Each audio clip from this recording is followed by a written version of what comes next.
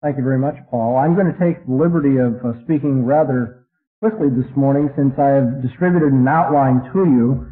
I suppose it'll be a little bit easier to follow that way. I found out after getting here that the time constraints were greater than I had planned on when I wrote the lectures originally. But if I get going too fast and it just begins to sound like tongues or something, you raise your hand and I'll stop. I'm honored by and, of course, grateful for the seminary's invitation to deliver these lectures today in tribute to the life and the apologetical achievement of Dr. Cornelius Van Til, who was my former professor. The invitation to present the Van Til lectures came with the specific request that I address the subject of the antithetical nature of the Christian faith. And as anyone who is familiar with the corpus of Van Til's publications and writings will recognize, the subject of Antithesis is one fitting hallmark of his scholarly contribution to 20th century apologetical theory.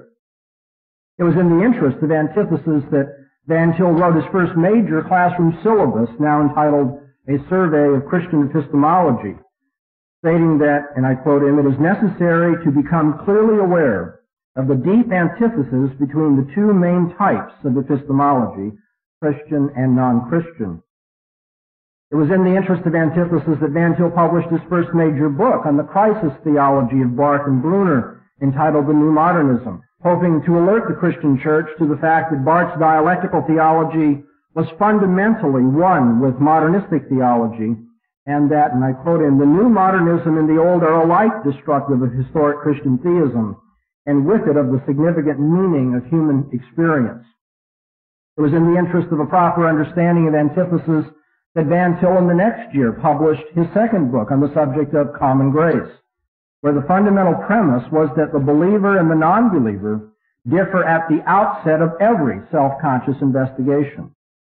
And perhaps the most memorable section of Van Til's basic text in Apologetics, The Defense of the Faith, is precisely his treatment of the mock dialogue between Mr. Black, the unbeliever, Mr. White, the Reformed apologist, and Mr. Gray, the evangelical apologist, who does not appreciate the significance of the philosophical antithesis between belief and unbelief, with disastrous consequences for his apologetical argumentation.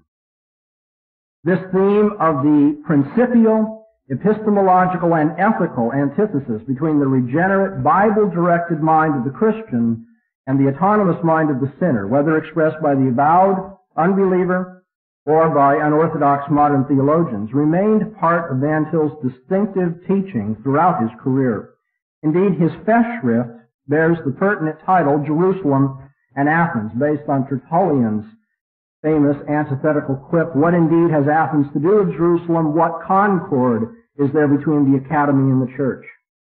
In his own essay for that volume, entitled My Credo, Van Til condensed his conception of apologetics, guided by the thought of antithesis, into a concluding summary where he wrote, "My own proposal, therefore, for a consistently Christian methodology in apologetics is this, that we no longer make an appeal to common notions which Christian and non-Christian agree on, but to common ground which they actually have because man and his world are what Scripture says they are.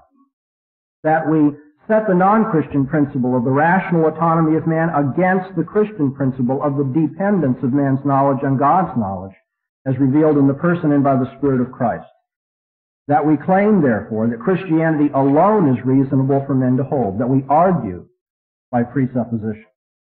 I wish to take these Van Til lectures, then, to address the subject of the antithetical nature of Christianity and its significance for apologetics. It was one of the burdens of Van Til's later essay toward a Reformed apologetics to urge Reformed apologists not to be philosophical or speculative first, then biblical afterwards. Rather, said Van Til, if we would be true to the Christ of Scriptures, we must first listen to His Word in the Bible, and from that starting point proceed to think through all philosophical issues. Van Til ended this pamphlet with these words: "Rather than wedding Christianity to the philosophies of Aristotle or Kant, we must openly challenge the apostate philosophic constructions of men by which they seek to suppress the truth about God themselves and the world. It is only if we demand of men complete submission to the living Christ of the Scriptures in every area of their lives that we have presented to men the claims of the Lord Christ without compromise. It is only then that we are truly biblical first and speculative afterwards. Only then are we working toward a reformed apologetic. Now, we'll strive today to emulate the method of being biblical first by commencing our considerations with a survey of the biblical view of the antithesis between believer and unbeliever. This brings me then to the first major point in the outline distributed to you.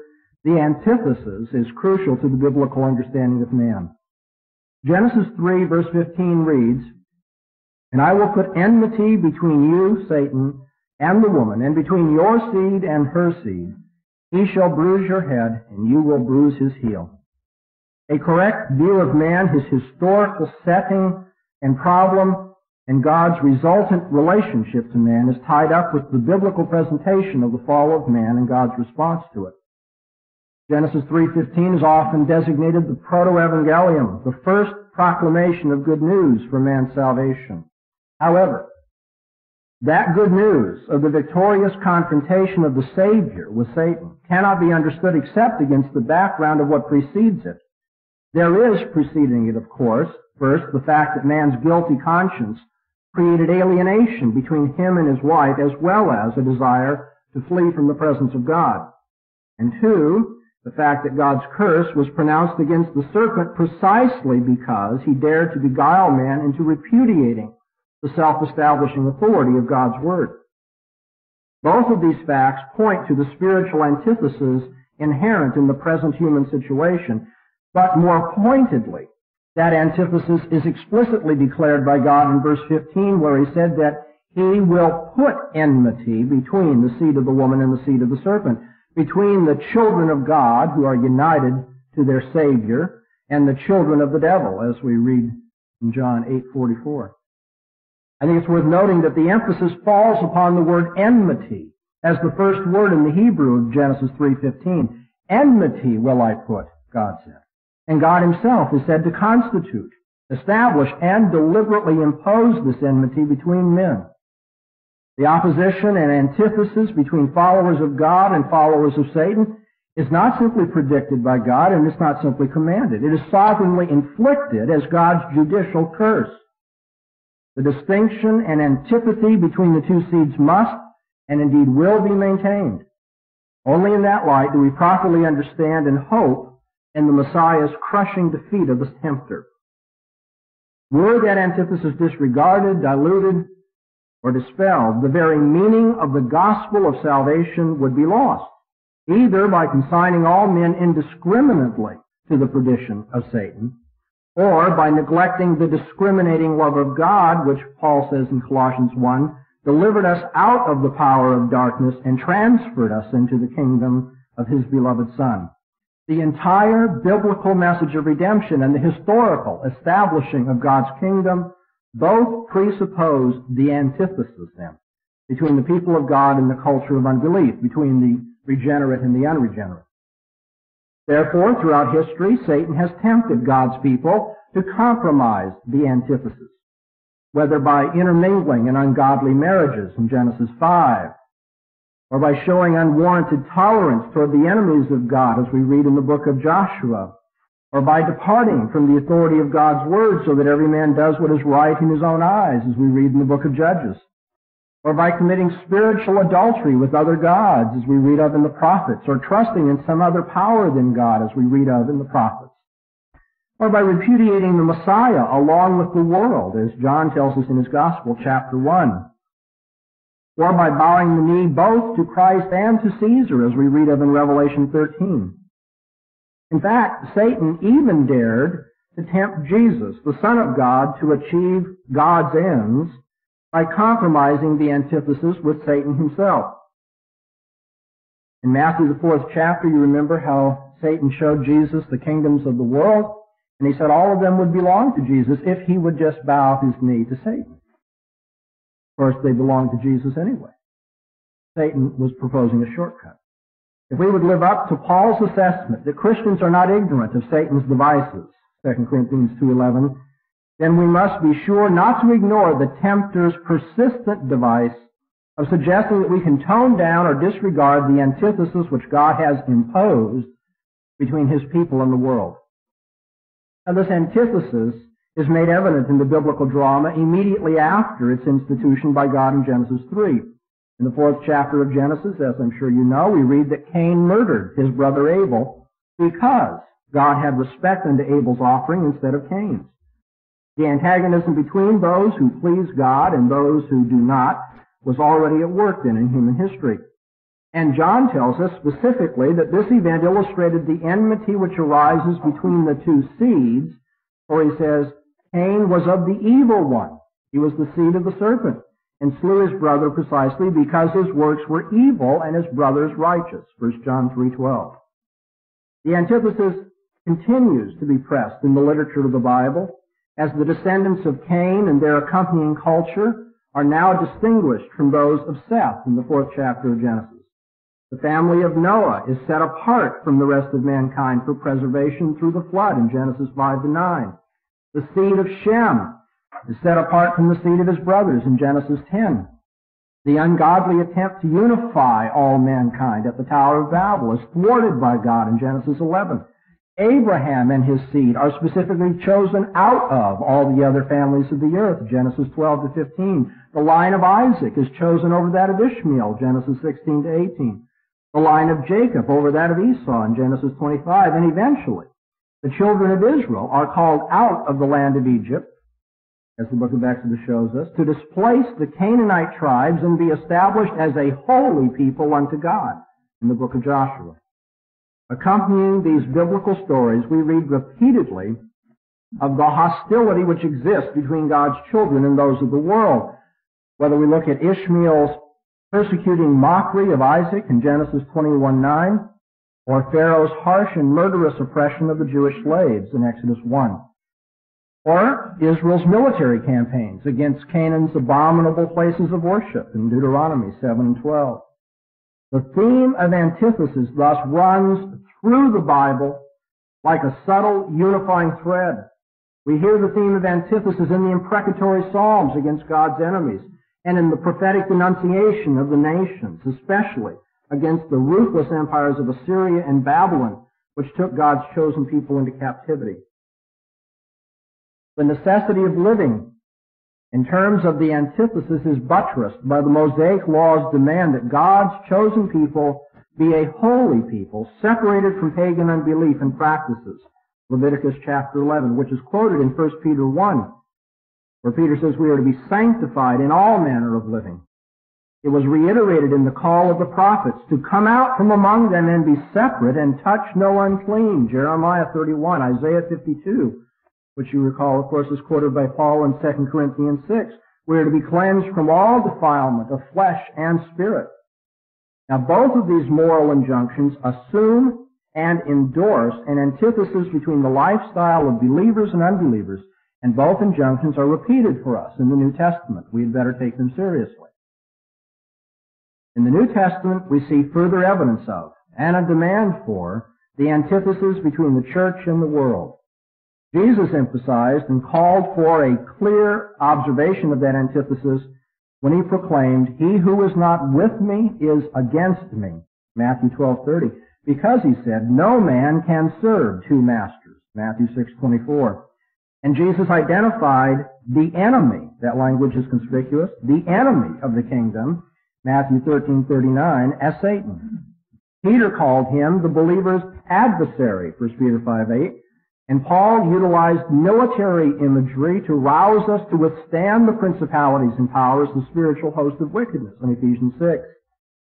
There is, accordingly, in the New Testament outlook, clearly a hostile encounter taking place in the world.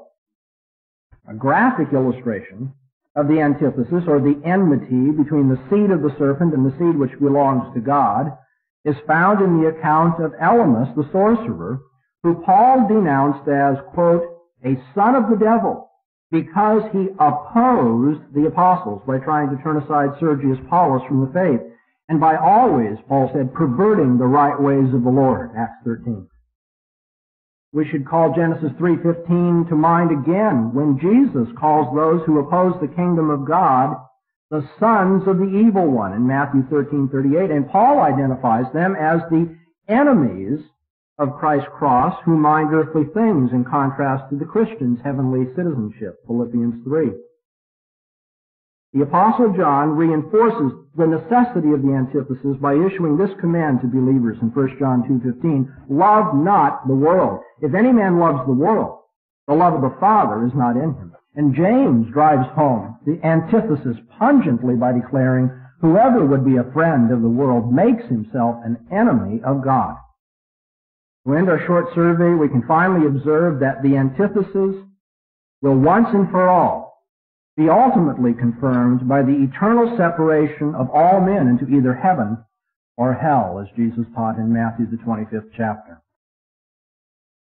Now then, the primary significance for apologetics of the biblical teaching that there is a fundamental, everlasting, and unreconcilable antithesis between the regenerate and the unregenerate is found in the observation that this antithesis applies just as much to the mental life and conduct of men as it does to their other affairs. The enmity between Satan's seed and God's seed, which is seminally spoken of in Genesis 3:15, is intellectual in nature, as well as social, or familial, or economic, or military, or political, or what have you. Consider the words of Paul in Romans 8:7. The mind of the flesh is enmity against God, for it is not subject to the law of God, neither indeed can it be. The mentality of those who are unregenerate, those who are in the flesh, cannot subject itself to the truth of God's Word. There is, then, no peace between the mindset of the unbeliever and the mind of God. They are rather at enmity with each other.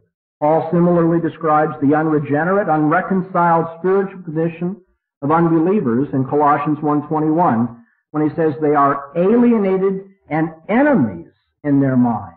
Enemies in their mind against God. The enmity is specifically one which is worked out in the mind or thinking of the unbeliever. The unbeliever is unable to be subject to the law's greatest command, which is to love the Lord your God with all of your heart and with all your soul and with all your mind. Instead, the unbeliever hates the wisdom and instruction of God, as Proverbs 1:7 puts it. Although the fear of the Lord is the beginning, the very starting point of knowledge, there is no fear of God before the unbeliever's eyes, as Paul tells us in Romans 3. He is, as such, kept from realizing any of the treasures of wisdom and knowledge deposited in Christ, Colossians 2:3. The unbeliever's intellectual enmity against God is simultaneously his epistemological undoing.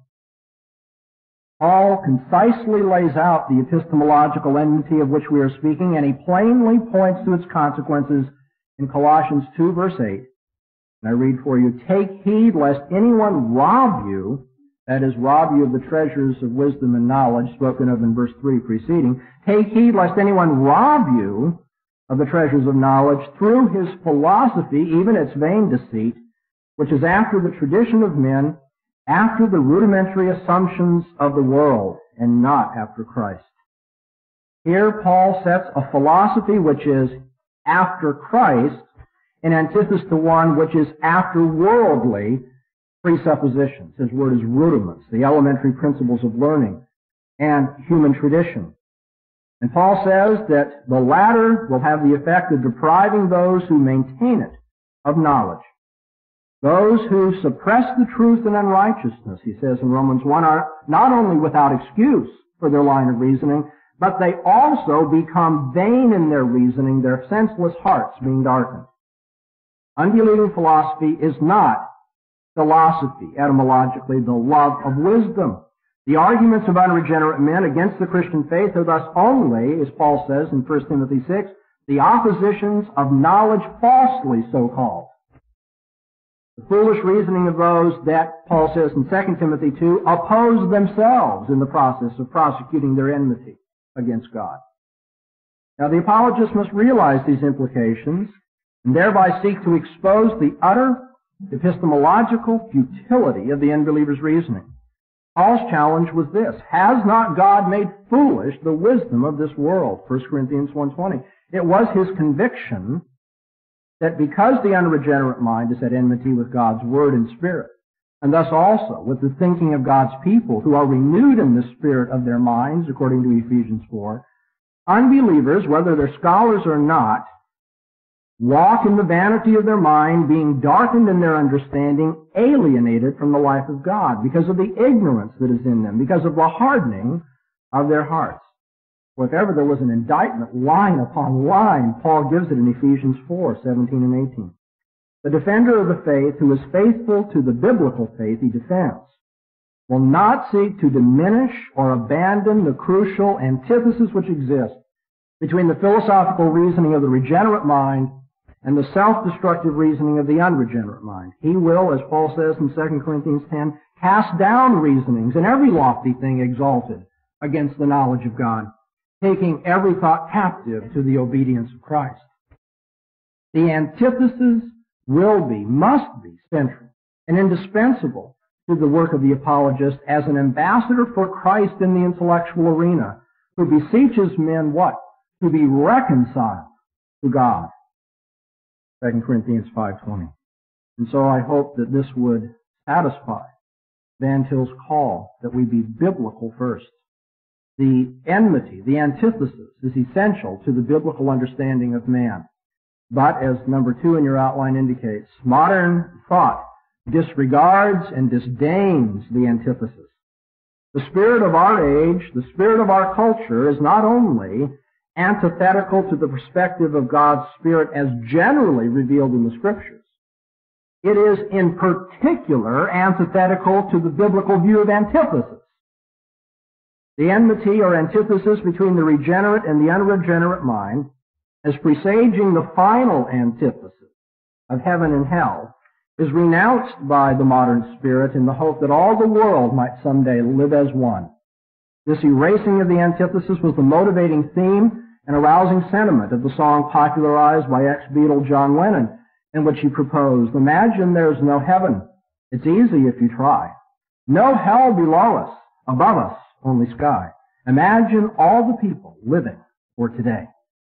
The song went on to preach that we should imagine there is no country, no possessions, and no religion, too, so that we might finally achieve a brotherhood of man where any and all antithesis, especially that proclaimed by the Bible, will be eliminated forever, and a social, political, economical, and religious monism of perpetual peace. It all begins, sings the modern siren, by imagining that there is no heaven and no hell. The God-ordained antithesis must not be conceded. Even where the expression of the modern spirit is not as pronounced or as poetic as John Lennon's song, we see the subtle disregard for the biblical antithesis exhibited around us every day in the media. The contemporary spirit is one of egalitarian democracy and enlightened tolerance. These attributes are nothing if not meant to be all-encompassing. It is not enough that political democracy permits one to believe as he sees fit. There is as well the epistemological democracy, which insists that no belief system is inherently superior to any other. The biblical antithesis between light and darkness, between God-honoring wisdom and God-defying foolishness, between the mind of the Spirit and the mind of the flesh, is an offense to the modern mentality. No one has the warrant to deem his perspective as more authoritative or imbued with any special epistemological privilege over others. All philosophical points of view must be rendered equal honor as worthy of our attention and having something worthwhile to contribute to our thinking. We must respect each other.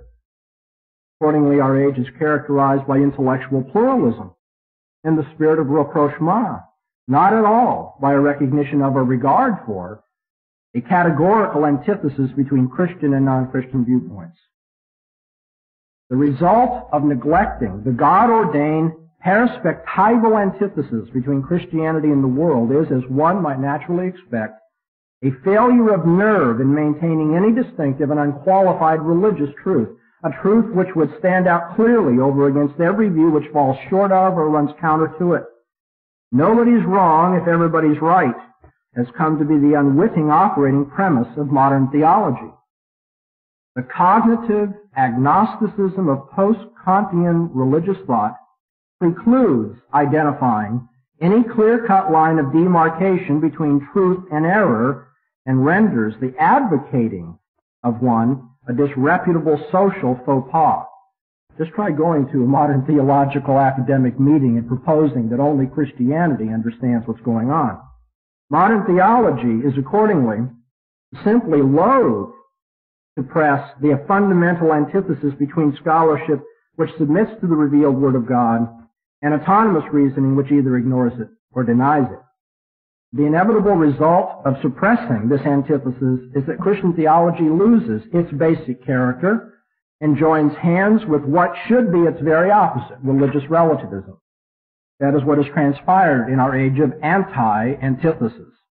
For instance, there are no genuine heretics in the thinking of modern theologians for the same reason that there are no citations for indecent exposure in a nudist colony. The preconditions for making those charges simply don't hold. Now, this is candidly illustrated by the text which I consider the most thorough and the most descriptively competent survey available for contemporary theology and philosophy of religion, one that was written by no less a scholar than the Lady Margaret Professor of Divinity in the University of Oxford. In his book, 20th Century Religious Thought, John Macquarrie demonstrates a remarkable familiarity with the wide-ranging scope of philosophical trends which have interfaced with religious reflection since 1900. He reviews it all. It's amazing. Personalism, vitalism, phenomenology, positivism, Neo-Thomism, process philosophy, linguistic analysis, existentialism, the social gospel, post-liberal thought, neo-orthodoxy. And they're all there. Josiah Royce, A.E. Taylor, Harnack, Freud, Collingwood, Troeltsch, William James, Berdyaev, Husserl, Hilliard, Wittgenstein, Brunner, Niebuhr, Tillich, Ryle, and I haven't mentioned half of the people he discusses. They're all there and much more. Macquarrie has undoubtedly mastered the field of modern theological thought, and, admittedly, his insights and evaluations of particular themes or particular authors are often beneficial. But what has Macquarrie learned from all this? What conclusions would he draw from his study of 20th century religious thought? He's quite open about that matter in his chapter, Concluding Comments, the first subsection of which is Some Findings and Suggestions, where we there read the Oxford scholar writing, and I quote at length here, "Our survey, however, has undoubtedly pointed us in the direction of a degree of relativism. Absolute and final truth on the questions of religion is just unattainable.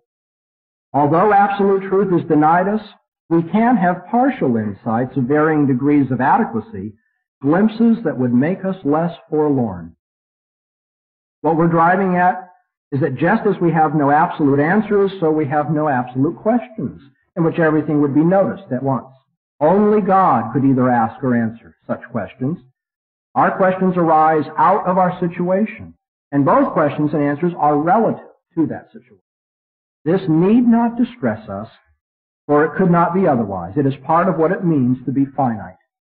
We have seen there are many possible ways of understanding religion, and no one way is likely to be the final truth. This is the situation in which finite man has got to make up his mind, an agonizing situation, if you like, but also a challenging and adventurous one. So Kierkegaard viewed Christianity, not as a cozy convention, but as a decision to be taken and a leap to be made. End of quote. Macquarrie, who I think is representative of the modern mentality, is unwilling to countenance the radical antithesis, the God-imposed enmity between belief grounded in God's holy word and unbelief. At best, he sees the theological situation as, he quotes, I quote him, a dialogue among free men, who, adrift together in religious relativism and uncertainty, must make an adventuresome leap of faith, since there is no final truth regarding religion for us as finite creatures whose thinking is dependent upon our local situation. Of course, as Macquarrie recognizes, God himself might provide absolute answers which would lift us above our human limitations. And Macquarrie is well aware that, and I quote him, some theologians talk of an absolute divine revelation to which they have access, but then he promptly dismisses that as dogmatic and arrogant, a perspective which has difficulties due to interpreting the revelation. The farce in all this, I hope, is only too apparent. Macquarrie himself is no less dogmatic and arrogant in pronouncing that absolute and final truth on religious questions is just unattainable. He is absolute in his declaration that nothing is absolute. On the question of religious insight, Macquarie's own final truth is that there can be no final truth. Now, this flagrant contradiction complements the subtle but just as real contradiction in his statement that varying degrees of adequacy can be recognized in different religious insights, despite the fact that absolute truth is denied us. When a final truth or religious standard is ruled out, on what basis could anyone judge the degree of approximation to the truth in any proposed religious idea? What kind of adequacy does Macquarie expect religious insights to achieve, if not adequacy regarding their veracity? We might ask, is it a religious truth that truth is irrelevant to religious adequacy? The modern mind prefers such unpardonable lapses of intellectual cogency to the fearsome antithesis which an absolute divine revelation would represent in necessity. Dr. Van Til taught us that the tendency toward irrationalism in modern thought, the tendency that is toward skepticism, uncertainty, relativism, acceptance of incoherence, is in fact allied with the tendency toward autonomous rationalism in modern thought, the tendency to exalt man's natural intellect as a final judge using the standards of logic or science. The reflective modern man wants it both ways. His intellect is adequate and authoritative, but not really adequate enough or finally authoritative. The arrogant demands of rationalism are counterbalanced by the humble concessions of irrationalism, and then the misgivings of irrationalism are shored up by the assurances of rationalism. Van Til pointed out that ironically the two tendencies toward rationalism and irrationalism actually call for each other. In the intellectual challenge of the gospel, he said, there's nothing surprising in the fact that modern man is both utterly irrationalist and utterly rationalist at the same time. He has to be both in order to be either. And this is precisely what we see in the example of Dr. Macquarie. Leaning toward irrationalism, he rules out absolute or final truth in religion, affirms that all of our questions and answers are relative, says we must be content with a leap of faith, and settles for glaring contradictions in the course of telling us so. He then turns around, and on the very next page asserts an autonomous rationalism as his intellectual guide. Let me quote. He says, our understanding of religion should be a reasonable one. That'd be nice. By this is not meant that some conclusive proof is to be given, for we have already rejected the possibility of absolute certitude. In asking for a reasonable understanding of religion, we simply mean that it should involve no sacrificium intellectus, no sacrifice of the intellect, no flagrant contradictions, no violation of natural reason, no conflict with what we believe about the world on scientific or common sense grounds. Now, this conspicuous exhibition of the rational-irrational tension in the thinking of a learned modern thinker is pertinent to our subject matter in this lecture, for we can discern here the same suppression of antithesis on both sides of Macquarie's dialectic. On the irrationalist side, there can be no antithesis between divine truth and rebellious unbelief, for all religious insights are relative. All men are together in the same situation, a common dialogue where final absolute truth is unattainable. Likewise, on the rationalist side of the dialectic, there can be no antithesis between divine truth and rebellious unbelief, for again, all men are together in the same situation, refusing to sacrifice the autonomy of their intellect, honoring the demands of natural reason, as he himself says, and common sense, and never believing anything contrary to what we believe about the world on the basis of science. We, any man, on the basis of generic science.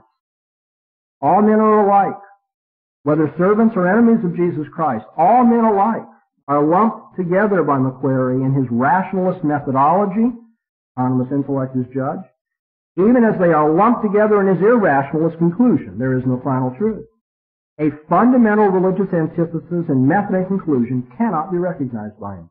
Now, this is also true of one of the leading analytical philosophers of our age, Stephen Toulmin, who, for the sake of time, I'm not going to tell you much about in terms of his book, The Uses of Argument, but one might have been led to think that, given Toulmin's remarks in the uses of argument, that he would recognize the difference between Christian and non-Christian thinking. That at least would be a possibility given the themes of that book.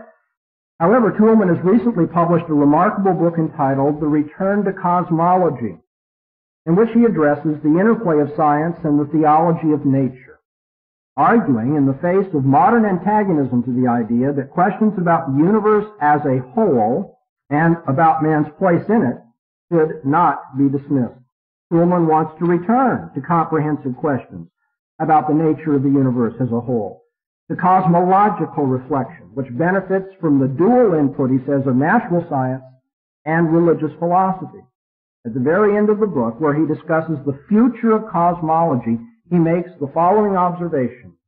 If there is to be a renewal of contacts between science and theology along the lines suggested here, if the cosmological presuppositions involved in talking about the overall scheme of things are to be scrutinized jointly from both sides of the fence, we shall quickly encounter some knotty problems of jurisdiction. And you see, Toulmin is sharp enough to realize that, and I quote him, sectarian disagreement and doctrinal particularism stand in the way of developing an effective common cosmology in terms of which men can agree about their place and responsibility in the universe. The cosmology whose pursuit he endorses, therefore, is one which will not offend the natural reason of man, his words. In the second to last paragraph of his book, he writes, and I quote at length, "Yet does this put us in a position to claim quite baldly that the entire scheme of creation by which our moral and religious ideas are to be guided is transparent to the natural reason without regard for the doctrinal considerations of particular religions and sects? Preachers who exhort good Christians to let their Christianity permeate all their thinking so that they may even end up, say, with a Christian arithmetic, invite Leibniz's objection that arithmetic is just not like that. Even God himself cannot alter or contravene the truths of arithmetic. And if we were told that good Christians must subscribe to a different science of ecology from other people, a parallel objection might well be pressed. God intervenes in the world, Leibniz declared, within the realm of grace, not within the realm of nature. So perhaps the time has come to take our courage in both hands and declare for a fully common and ecumenical theology of nature." Page 274. Toulmin is willing to return to cosmological thinking just so long as any antithesis between a Christian theology of nature and any non-Christian conception is ruled out in advance. The Christian perspective is to be confined to the realm of grace, not allowed to create sectarian disputes within the realm of nature. The last thing that the modern mind is willing to accept is a distinctively Christian mathematics, a distinctively Christian natural science, a distinctively Christian anything. The antithesis must be removed if Christians are to dialogue with other religionists, philosophers, or scientists. Everyone must be respected for having a perspective which contributes to the rich understanding of the ultimately mysterious universe. No special place may be afforded the Christian perspective. Now, Toulmin immediately states that his fully ecumenical enterprise, what he calls a theology of nature accessible to the common reason, he immediately states that this will not win universal support due to the intolerance of fundamentalist theology. But even if it did, if all perspectives would accept the rationalist requirement of a common, autonomous intellectual method, we have to ask, would Toulmin's ecumenical theology of nature prove successful? Would it bring us an assured knowledge of the grand scheme of things and man's place in the universe? In the very last paragraph of his book, Toulmin asks, just how far, then, can the natural reason alone inform us in detail about what the overall scheme of things, the cosmos, the creation, really is? His answer, or better, his non-answer, ends the book, the very last sentence. We have reached the threshold of some plainly difficult and confusing questions, but answering them is a task for the future. Toulmin, the philosopher, has thus returned, along with the theologian query, to the irrationalist modern tendency toward uncertainty and skepticism. The questions are so tough that nobody can really know for sure. The substitute, you see, for a distinctively Christian answer turns out to be, as always, the eschatological cop-out invoked by autonomous thought. answering the ultimate questions must ever remain a task for the future. The modern repudiation of the antithesis between the regenerate and unregenerate minds, between the Christian worldview and its competitors, is itself, ironically, a reiteration of that very antithesis. Macquarie's promotion of religious relativism and Toulmin's rejection of any distinctively Christian cosmology both take their stand over against the Christ speaking in the Scriptures.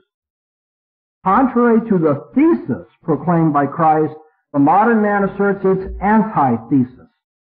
The God-ordained enmity between belief and unbelief cannot ever be successfully overcome, you see. In its effort to supplant it, unbelieving scholarship simply ends up supporting it. However, that such a vain effort to eliminate antithesis between biblical Christianity and its opponents is made by worldly scholars should come probably as no surprise.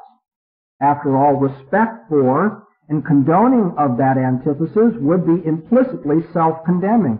And John 3:20 tells us it is precisely an escape from God's condemnation which unbelievers seek. The remarkable thing is that even professedly Christian scholars would likewise make the vain effort to eliminate the antithesis between biblical philosophy and unbiblical speculation. The penchant of modern theologians and churchmen to ignore the inherent antagonism between the perspective of God's holy word and the perspectives developed by men who suppress or dispute biblical truth agonized Van Til to the depth of his God-fearing soul. By stressing commonality rather than conflict, such theologians surely find themselves more pleasing to men, said Van Til, but they do so at the price of coming under the displeasure of God. The God who in the Garden of Eden himself imposed the inescapable enmity between his people and the world.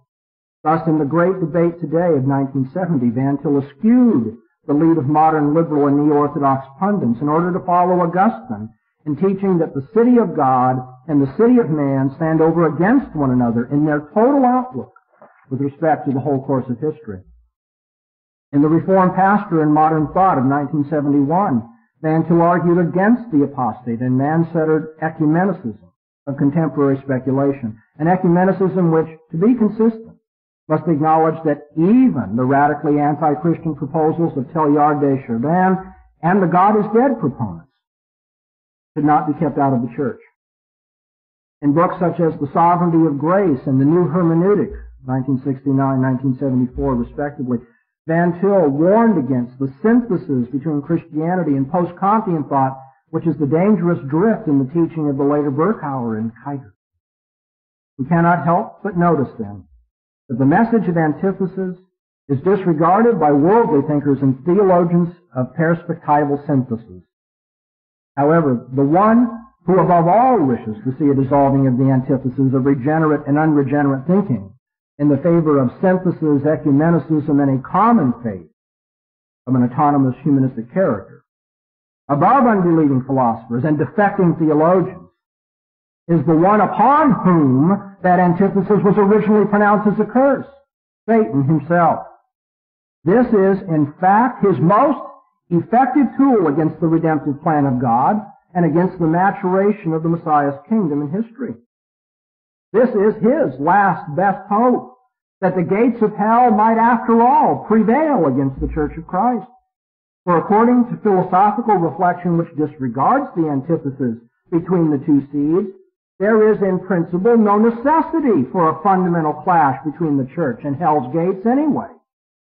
Satan gladly works through the polemics of autonomous philosophers, gladly works through the polemics of relativistic ecumenical theologians to badger or tempt God's people to compromise the antithesis in their reasoning and scholarship, and he would especially have us lay aside any theoretical or practical application of the fact that the unbeliever's enmity against God and his people comes to expression precisely in his intellectual life or his thinking. Satan does so just because the Bible's message of redemption, as well as the historical work of Christ and his Spirit in establishing God's kingdom, both presuppose a powerful, systematically basic, and intrinsic antithesis between the cultures of regenerate and unregenerate men. And yet, as number 3 now on your outline indicates, a false conception of the needed antithesis hampers apologetics. We draw the simple but significant conclusion, therefore, that it always has been and ever will be the case in the history of Christ's church, that any genuinely faithful and effective work of Christian scholarship, preaching, missions, or apologetics requires the believer to be aware of and to work in the guiding light of the pervasive biblical message of antithesis. And this summons to proclaim and apply the antithesis in the pursuit of our ministries is especially urgent in our modern day of intellectual relativism, antipathy to distinctively Christian methods and conclusions, and theological compromise regarding the doctrine, discipline, and worship of Christ's church.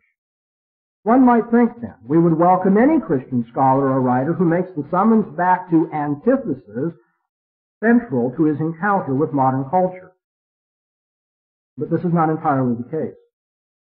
In a rather odd way, some conceptions of the antithesis, to which we call the attention of thinking men, can unwittingly, but nevertheless really, work to undermine the very antithesis which is presented in and essential to the biblical viewpoint. That is, a false or misconstrued conception of the necessary antithesis could actually have the effect of hampering Christian apologetics by denying the antithesis which is sorely needed, that our day needs to recognize. I believe that this is what we find in the case of Francis Schaeffer's apologetical work and writings. For those familiar with the popular and prolific publications which came from the pen of our dear brother Dr. Schaeffer cannot easily forget his polemic in favor of antithetical thinking. At the back of his book, The God Who Is There, Schaeffer defined the word antithesis very simply as direct opposition or contrast between two things. He can also be found in that book using the word for the point of conversion when the individual passes from death to life, calling that the personal antithesis. However, Schaeffer's more characteristic and basic use of the concept of antithesis is associated with themes which are pivotal in his defense of the faith. Themes like, 1, the claim that knowledge precedes faith, thus opening the door to a pre-evangelism based not on scriptural truth or authority, but on the unbeliever's awareness of the form of the external universe and the mannishness of man. 2, the requirement that any proof, whether in science, philosophy, or religion, show that a theory is non-contradictory, that it explains the phenomenon in question, and that it can be lived with consistently. 3, the treatment of Christian and non-Christian presuppositions simply as hypotheses which are judged by the test of which that fits the facts, as he puts it explicitly in He Is There and He Is Not Silent. 4, a commendable emphasis on the non-Christian's inability to live logically with his presuppositions, but then especially, 5, Schaeffer's notion of a cultural crisis whereby modern man has been forced to pass below the line of despair, as he puts it. We see this throughout The God Who Is There. We see it throughout Escape from Reason. It is in connection with this last theme that Schaeffer became famous, and I think in some circles infamous, for his sweeping surveys and evaluations of the history of philosophy and the arts, the gist of which was definitively set down in his book from 1976, How Should We Then Live?, subtitled The Rise and Decline of Western Thought and Culture. According to Schaeffer's various books, the major turning point for modern man, the philosophical development which left him under the line of despair without hope for rationality or a unified field of knowledge, was the advent of Hegelian philosophy. I quote, "It was the German philosopher Hegel who became the first man to open the door into the line of despair." Schaeffer explains that, and I quote, "Before this, in epistemology, man always thought in terms of antithesis. That is, the first step in classical logic. In antithesis, if this is true, then its opposite is not true." End of quote. Just listen to Schaeffer's various statements of the destructive error in Hegel's thinking, the error which he says is at the heart of modern man's philosophical and cultural crisis. And I'm going to give you a list of these because he does this in just about every book. In The God Who Is There, I quote, "Before his time, before Hegel's time, truth was conceived on the basis of antithesis. Truth, in the sense of antithesis, is related to the idea of cause and effect. Cause and effect produces a chain reaction which goes straight on in a horizontal line. With the coming of Hegel, all this changed. Hegel proposed, from now on, let us think in this way. Instead of thinking in terms of cause and effect, what we really have is a thesis, an opposite is an antithesis, and the answer to their relationship is not in the horizontal movement of cause and effect, but the answer is always synthesis. Thus, instead of antithesis, Schaeffer says, we have, as modern man's approach to truth, synthesis. Let me quote from He is there and He is not silent. Hegel argued that antithesis has never turned out well on a rationalistic basis, so he proposed to change the methodology of epistemology. Instead of dealing with antithesis, let us deal with synthesis. So he set up his famous triangle. Everything is a thesis, it sets up its antithesis, the answer is always a synthesis. He thus changed the whole theory of how we know. Or, let me read from Escape from Reason. What did Hegel say? He argued that attempts had been made for thousands of years to find an answer on the basis of antithesis, and they had not come to anything. Philosophic humanistic thought had tried to hang on to rationalism, rationality, and a unified field of knowledge, and it has not succeeded. Thus, he said, we must try a new suggestion. He changed the rules of the game in two areas: epistemology, the theory of knowledge and limits the validity of knowledge, and methodology, the method by which we approach the question of truth and knowing. What he said was this: let us no longer think in terms of antithesis. Let us rather think in terms of thesis, antithesis, with the answer always being synthesis. And then Schaeffer goes on to comment that a choice was made, and the choice consisted in holding on to rationalism at the expense of rationality. And in his major work on the history of philosophy and culture, Schaeffer contends that, and I'm quoting, non-Christian philosophers from the time of the Greeks until just before our modern period had in common with each other that they took reason seriously. They accepted the validity of reason, that the mind thinks in terms of antithesis. The first lessons in classical logic were A is A, and A is not non-A. That's what he says, and how should we then live? But then, according to Schaeffer, there came a shift in philosophy, a shift toward romanticism, and with it a pessimism regarding rationality. And this shift was the responsibility, he says, of Rousseau, Kant, Hegel, and Kierkegaard. And it created, he thinks, the characteristic mark of modern man, namely, that the lower realm of reason is taken to lead inevitably to despair and is totally separated from the upper realm of values, meaning, and optimism. Now listen. When Schaeffer addresses Hegel's role in this development, Schaeffer mentions the dialectical unfolding of history whereby successively new syntheses are formed through the perception that there is truth in both thesis and antithesis. Schaeffer concludes that, and I'm quoting, although it is an oversimplification of Hegel's complete position, the result is that all possible particular positions are indeed relativized. This has led to the idea that truth is to be sought in synthesis rather than antithesis. What we find in the major works of Francis Schaeffer, then, is a conspicuous insistence upon and call for thinking in terms of antithesis.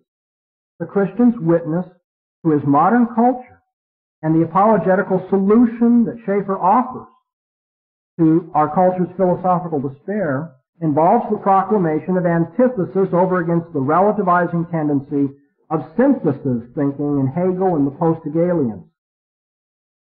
Now, given our earlier discussion of the biblical view of antithesis between believer and unbeliever, as well as the disastrous consequences of modern culture's suppression of that antithesis, can we now welcome and endorse the position of Schaeffer on the subject of antithesis? Can we eagerly enlist the works of Schaeffer in our project of restoring a consciousness of the antithesis to contemporary Christian scholarship?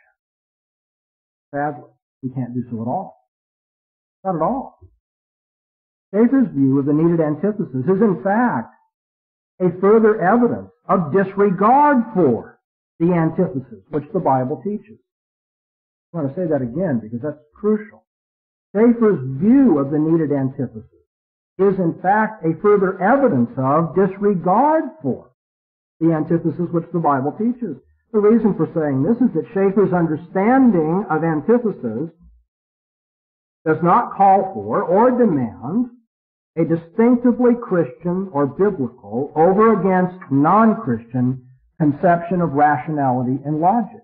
Now, I'm speaking here of Schaeffer's conception of rationality and logic not being distinctively Christian.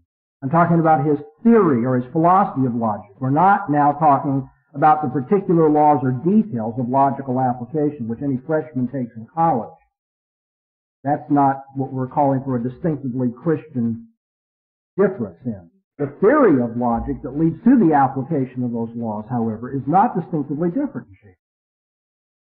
Schaeffer does not press a choice between apostate thought and regenerate philosophy, but rather a choice between Hegel and the Greeks, despite the fact that the Greeks were as unregenerate in their theorizing and worldviews as any philosophers who have gained attention in Western history. Schaeffer's desired antithesis draws no antithesis, then, between Christianity and the world. The antithesis he wants is acceptable to both and understood commonly. Schaeffer's desired antithesis simply substitutes an older version of humanistic thought for a newer one. And in so doing, it is not true to the biblical antithesis itself. You see, Paul could challenge the philosophical Greeks of his day. That is, the day of Schaeffer's desired antithetical reasoning. Paul could challenge those Greeks. Where is the wise? Where's the disputer of this age? Hasn't God made foolish the wisdom of this world? The development and demonstration of the foolishness of apostate thought did not await the advent of Hegel.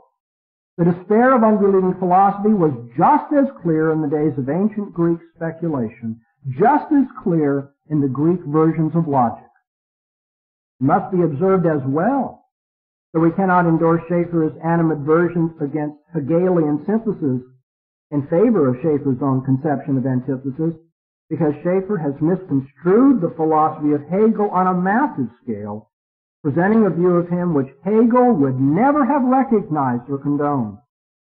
I think the reader is alerted to the strong likelihood that something has gone seriously amiss in Schaeffer's discussion of antithesis and synthesis, as well as in his representation of Hegel's views, when we see Schaeffer somehow confusing logical and causal analyses of the concept of antithesis and running the paradigmatically rationalist philosopher Hegel in with the philosophical streams of Romanticism and relativism. Similarly, Schaeffer misses the mark widely in portraying Hegel as choosing to think in terms of synthesis instead of antithesis, when in fact Hegel saw the latter, antithesis, as a necessary step in the inevitable, there's no choice about it, achieving of synthesis. But the largest mistake of all in Schaeffer's discussion is his suggestion that the Hegelian synthesis somehow meant the sacrifice of rationality, the validity of reason, and the logical law of non-contradiction. Hegel's proposals were not on this order whatsoever, and we certainly do not enhance our position in the academic world when we Christians cannot get our opponents right. It was not logical consistency which Hegel berated. Indeed, he forcibly advocated a coherence view of truth. What Hegel deemed inadequate was finite man's conceptualizing of reality and giving it rational expression. In the preface to Phenomenology of Mind, Hegel said, "The true is the whole." Therefore, any set of propositions which fall short of being a complete system covering the whole of reality will, due to their incompletion, generate their own inadequacies or contradictions. The categories we use in our logical thinking are not definitive, according to Hegel. They're rather tentative and provisional. Between a thesis and its antithesis, there will be dynamic tension because both positions contain something which is rational in them, yet both prove to be inadequate in themselves. The whole point of coming to a synthetic resolution of the tension is then not to renounce logical consistency, but precisely to preserve what is rational in both positions and cancel out what was irrational. All contradictions will be reconciled and all falsity removed in the dialectical unfolding of our thinking only when our system of thought is complete, at which point it will have developed into a complete unity with the object of thought, the reality or content of which we are thinking about. Hegel's dialectical method does not view the world as a collection of externally related discrete things. It rather encourages us to understand reality as an evolving process. As such, Hegel's philosophy warns us against taking any given stage of the developmental process in thought or in history as fully adequate. It is not wholly mistaken, but Hegel says it is nevertheless only a misleading representation of what shall ultimately develop from it, even as a tadpole stands to a frog. An illustration that Aristotle would have been happy with, by the way, that ancient Greek philosopher. This philosophical perspective may or may not be radically muddle-headed. And it may or it may not be overly humble about finite man's ability to conceptualize ultimate truth, but it is still miles from being the renunciation of logical validity and rational thinking which Francis Schaeffer paints it to be. And so our bottom line assessment of Schaeffer's plea for the renewal of antithesis over against the synthesis of modern thought is that he misconstrued the Hegelian thought which he heatedly opposed, and at the same time overlooked the true nature of that antithetical thinking to which God's Word calls us as Christians. Our challenge should be for Greeks and Hegelians alike to make sense of their use of logical laws given their presuppositions about reality, man, and knowledge. We should show them that given their perspectives on life and thought, the existence and the normativity of abstract logical principles is just unintelligible. Their rationalism and philosophical speculation does not comport with their presupposed irrationalism about the world. Given their worldview, they cannot justify then the most elementary laws of thought, even those like the barbarous syllogism which Christians and non-Christians use alike. Thinking themselves to be wise, they have in principle become fools instead. The vanity of unbelieving philosophical thought, as presented in the Bible, is not the exclusive province of ancient or modern culture. It is the result of that primal enmity which stands between God or His people and all apostate cultures indiscriminately. The apologetical outlook of Francis Schaeffer was unfortunately not sufficiently perceptive of that fact. Ironically, even though one of the major thrusts of Schaeffer's scholarship was to repudiate the dichotomy of lower story nature, the external particulars, and upper story grace, conceptual value and meaning, Schaeffer's apologetical method reintroduced a nature-grace dichotomy of its own. According to Schaeffer, the philosophical challenge issued by the apologist does not pertain to the natural order. For unregenerate man can make sense of his world scientifically and logically as far as he goes. What the apologist is supposed to show, according to Schaeffer, is that there is more to reality, another realm, another dimension, which the unbeliever's thinking has simply not touched. What is wrong with the non-Christian perspective on the physical world is not that it is, in principle, unintelligible, but simply that it is incomplete. And thus Schaeffer says, to the materialist philosopher or scientist, after he has expounded what he knows about the universe, and I'm quoting from Death in the City, Schaeffer says to him, this is all very fine, but it's drastically incomplete. It's as if you had taken an orange, sliced it in half, and only concerned yourself with one of the halves. To really understand reality in our universe, you have to consider both halves, both the seen and the unseen. You are completely unbalanced. You only know half of your universe. Schaeffer then mysteriously comments that between the views of naturalism and supernaturalism, there is, he says, a total antithesis. The two can never be brought into synthesis. But you see, on Schaeffer's conception of the difference between believing and unbelieving thought, there is little reason at all that they could not be synthesized. The difference between them is virtually quantitative, not qualitative. The unbeliever merely does not have both halves of the orange. And what he says about the half he does have is all very fine, according to Schaeffer's portrayal.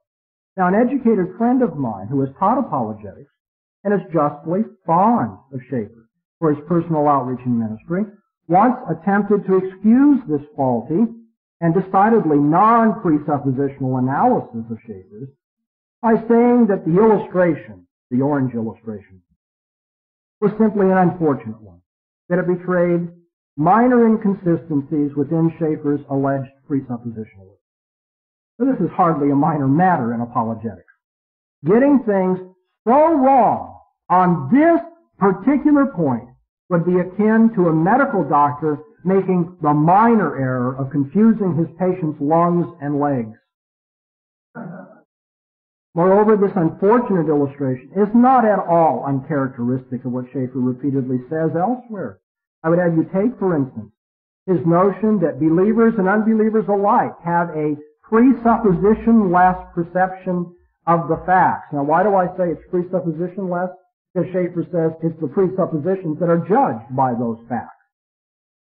They both have a presuppositionless perception of the facts against which they may judge the respective adequacy of the Christian and non-Christian presuppositions. So he says, and he is there and is not silent, pages 65, 6, and 81. There is apparently no antithesis for Schaeffer when it comes to regenerate and unregenerate minds seeing the facts.